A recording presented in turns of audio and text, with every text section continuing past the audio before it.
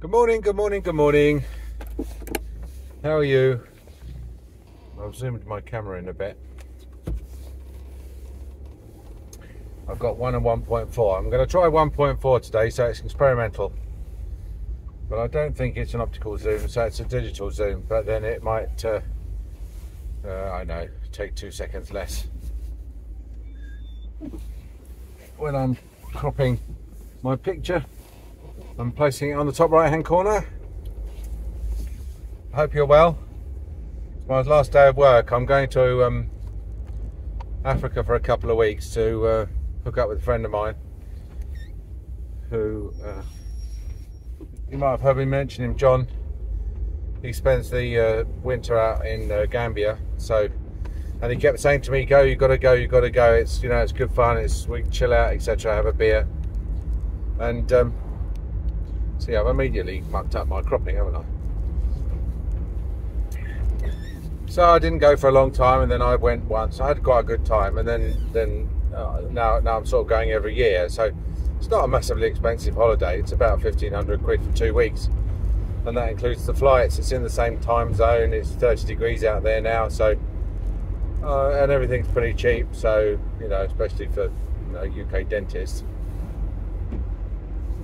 So we go out there, we play a lot of chess, basically, do a bit of drinking, eat where we like, different place every day, mostly chicken and chips, and a lot of walking on the beach, getting fit. I lost about half a stone, I think, last time I came back. So, a couple of things I wanted to cover today, only because they're topical. I'll try and upload this before I go away. One is the industrial strategy, industrial relations, so called. Just to refocus, and some of this you will have heard me say before, but I'm going to try and get it cut down and in focus, so that what you can do is you can sort of incorporate into your model of how things work, decide whether you agree with me or not. Broadly speaking, we're going through fin de regime of Western civilization. That's the broad brush approach. We've got governments adopting the Keynesian approach of printing money whenever they want to, or feel that they need to, or eventually whenever they'd like to, just printing money. They don't have to redeem their money for anything that's in short or finite supply, so basically they can print as much money as they like. And so they've got this sort of laissez-faire approach, which means that they think that printing money is the path to prosperity, if they can just print money.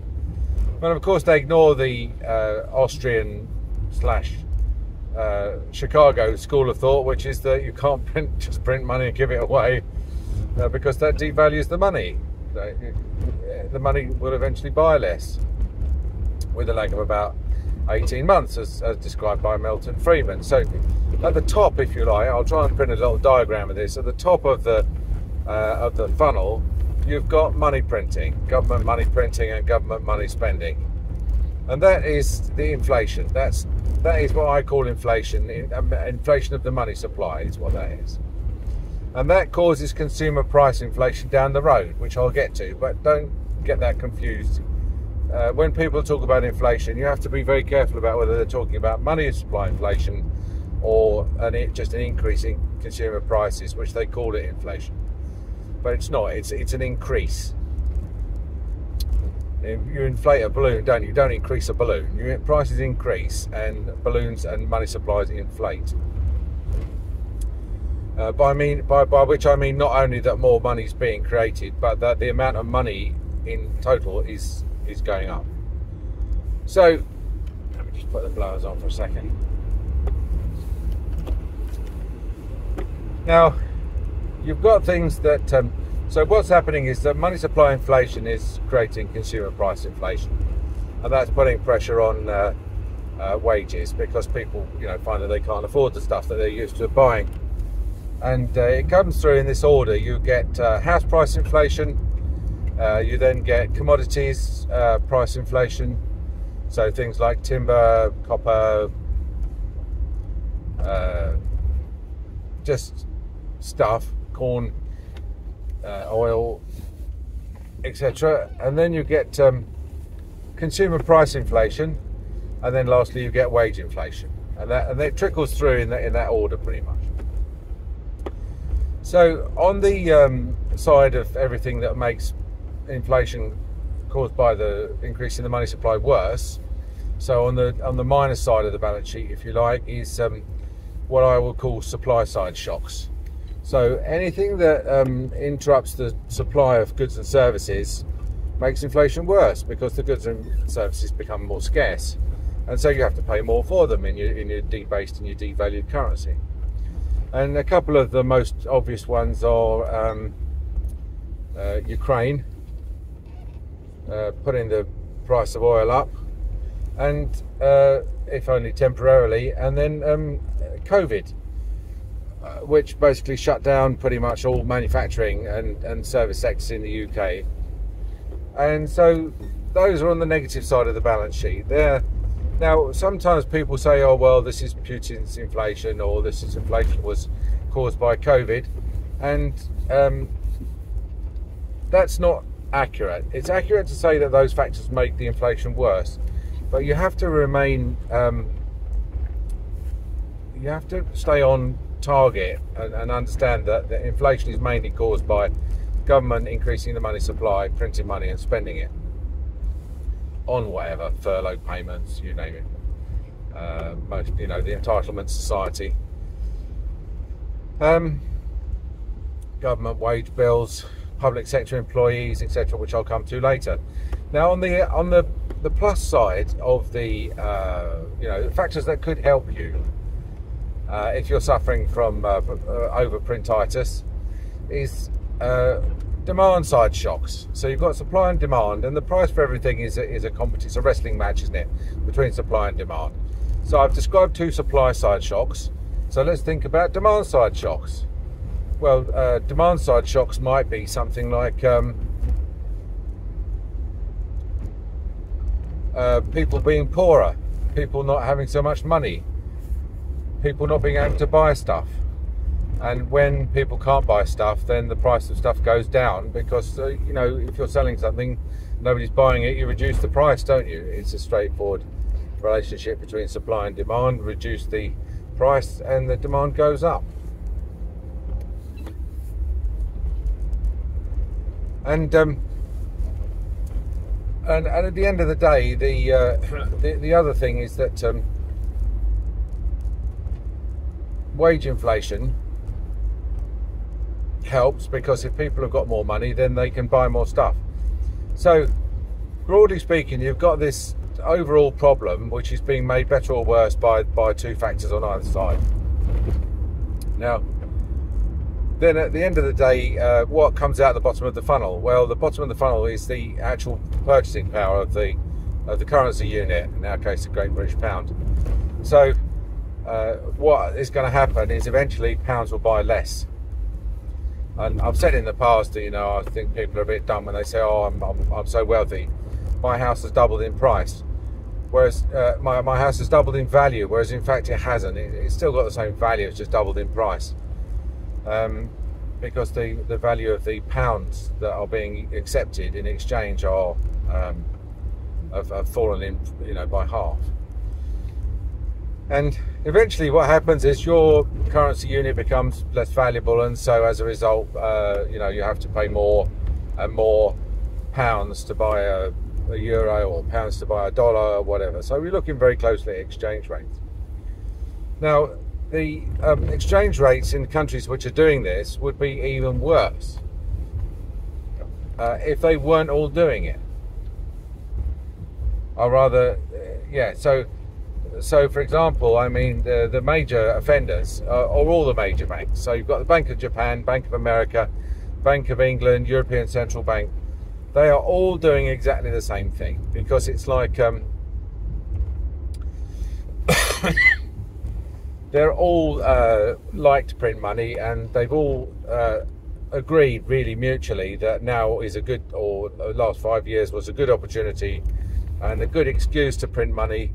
And they've all sort of mutually agreed to do it. And in the same way as, a bunch of people dining on the Titanic on the 5th deck down start to see the water rising, and so they all agree to move the dinner up to the 4th deck where there's no water,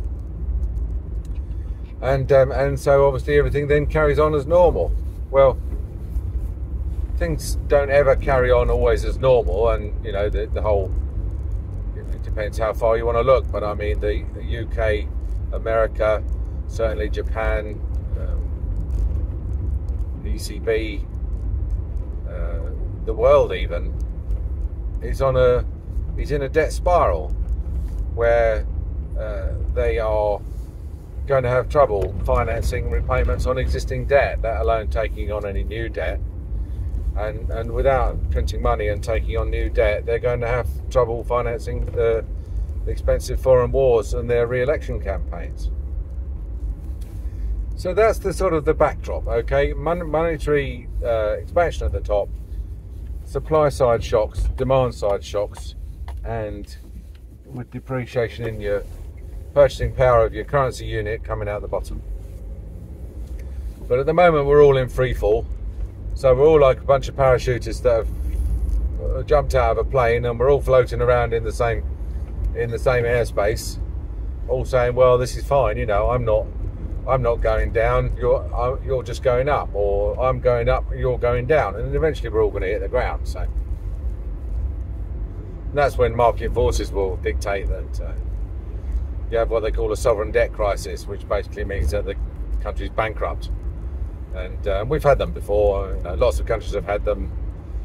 All government currencies end in sovereign debt crisis. You could argue over the long period. You go crying to the IMF, don't you, to try and sort you out. I don't think they'll be able to sort things out this time, though. So, who does lose? Who are the losers? Well, the losers are there are two ways of sorting out inflation. One is to put interest rates up above inflation, where so it gets to the point where you make more money saving than you do spending, or the other way round is where you have interest rates are below inflation, where you make more money spending than you do saving. And at the moment we've got inflation is well above interest rates, and so it pays everybody to spend rather than save, because if you spend you'll get an asset which may depreciate, but not as much as if you just kept the money. But the government can't increase interest rates above inflation because for technical reasons which I won't go into now, it would mean that they would have to pay more interest on their debt, and they've got so much debt that they literally can't afford even another 1 or 2% on top of their debt. So that option of increasing interest rates above inflation is not on the table, and so inflation is going to run out of control for a few more years yet, and that's why everybody's on strike, because everybody is trying to buy things that increase consumer prices with money that's buying less. So they need more of it. So so you've got this situation where everyone's on strike.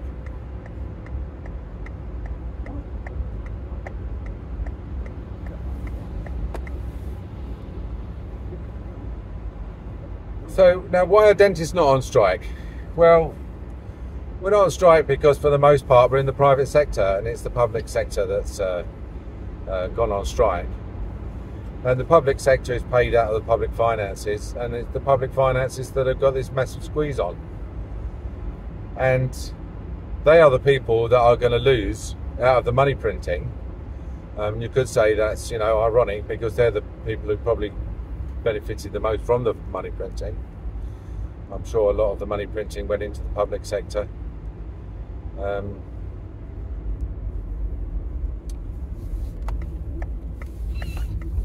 But the whole thing, when the government doesn't raise interest rates above inflation, and and make the cost of borrowing prohibitive, then what happens is people carry on borrowing until they've got no more, you know, the credit suppliers and the money supply and the credit suppliers expanded as far as it can. And then what happens is people have to do less. They have to live in smaller houses. They have to eat less. Well, they have to buy mincemeat instead of steak. And they have to eat in cheaper restaurants and go on less expensive holidays. And that is where the value comes from. The value comes, it's really just sucked out of the middle class. The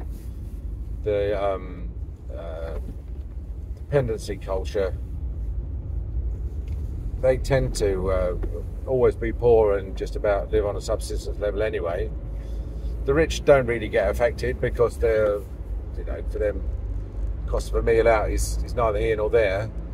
And so the people who are just, you know, the wage slaves who go to work every day and still got a mortgage to pay and stuff like that, they just take a massive hit to their standard of living.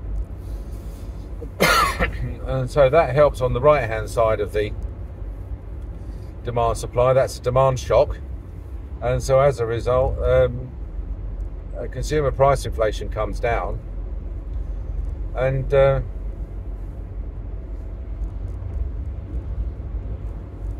government sort of got away with printing money and spending it, and really it's all been recouped through inflation tax. So fortunately, as dentists, certainly in the private sector, we're able to adjust our fees to, and that's why dentists aren't on strike. You know, we are in a very fortunate position in many ways, in that we are in a profession which is unlikely to be replaced anytime soon by either robots or AI. We are unlikely, you know, we are a good credit risk historically because we're registered with the General Dental Council. We can't just hand the keys into the practice and hide from our debt. You know, we tend to be findable if we renege on our, with high professional standards. You know, you can't commit a fraud on insurance, fraud on banks or anything without losing your job, and nobody really wants to do that. So we're sort of we've got high ethical standards, and we're in a job that is has you know, people are always getting toothache, and therefore even when in the worst case scenario where nobody's got any money and nobody's going to the cinema and nobody's going to the restaurants and everything,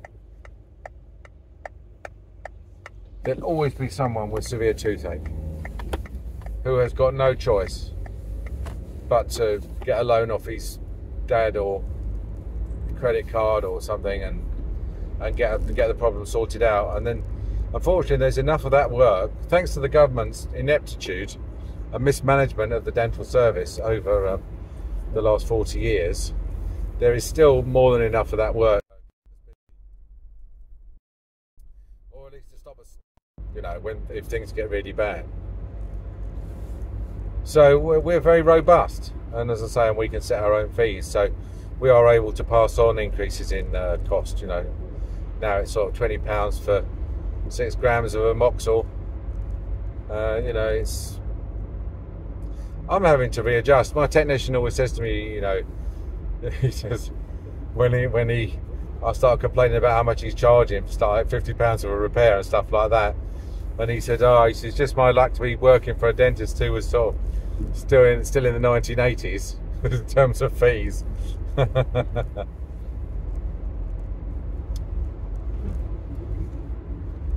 Anyway,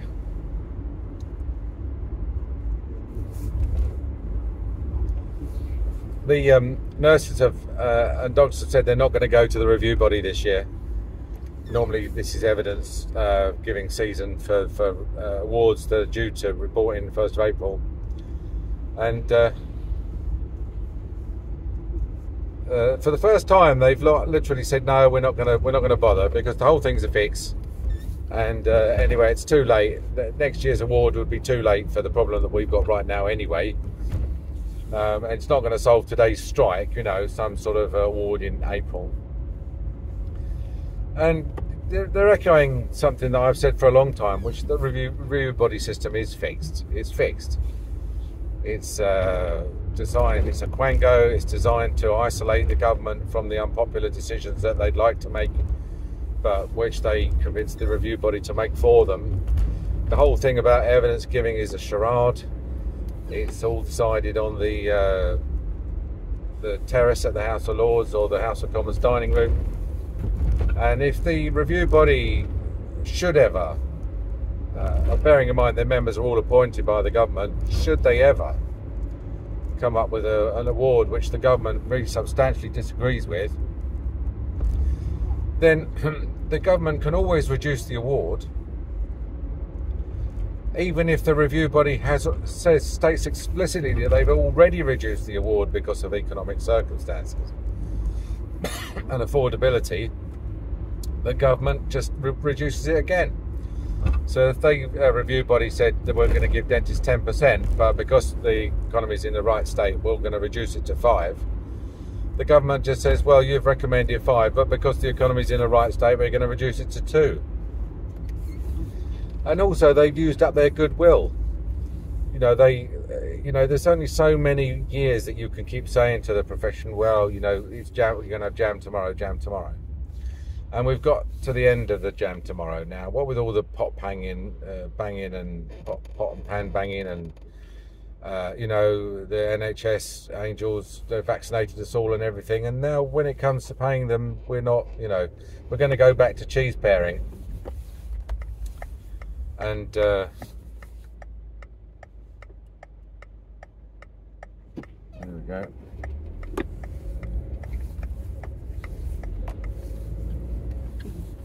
So yeah, I always go back to the Trevor Holdsworth Doctors and Dentists Review Body, where he made recommendations that the government basically sort of took the attitude that he'd ignored them and had seen no merit in their arguments, and they got aggrieved at that, and so they just dismissed the whole lot and got in a bunch of other people that'd be more amenable to, you know, going along with the gag. Literally and metaphorically. So, I think it's amazing. I think it's good, and I hope it's the end of the review body system. I think we always said that there was a system which was much better, and it's called Pendulum Arbitration, and it's a much better system. What happens is that both sides put in an offer, and either side is what happens is the arbitrator looks at both sides, and then he's then free to impose either one offer or the other, but not vary them. So basically, you either get what you want, or you get everything you want, or the other side gets everything they want. And let's say that both sides are a long way apart, then they're both invited to withdraw their offers and put in new offers that might be a bit more reasonable, which they will do, because having had your first offer rejected, there's absolutely no point putting it in again. You have to put in something that's a bit closer to the opponent's offer. All the time knowing that if you judge it correctly, you are going to get your offer accepted, and therefore you are going to get everything you want, and the other side is going to get your deal and not their deal. And so what the incentive is to try and get close to the centre, but still remain on your side of the centre in terms of terms and conditions, etc. And then there's a good chance then that not only is that quicker, but it means that both sides are more reasonable, because they know that if they're like stupid in their offer, then their offer will always get rejected, and the other sides might get accepted. Whereas if they are sort of quite moderate in their demands, but still, you know, would be, you know, it encourages people to put in the offer, the minimum offer that they would be happy with. And that's an excellent system which could, you know, unions don't have to negotiate directly with government like they used to in the old smoke-filled room days. You can do it through some sort of arbitration, some independent third party, but that would be a much better system than the cronyist Quango review bodies that we've got at the moment. So I'm pleased the nurses have made a stand. Right, I'm on holiday now, so I might not talk to you for a while, but I'll talk to you soon. Bye.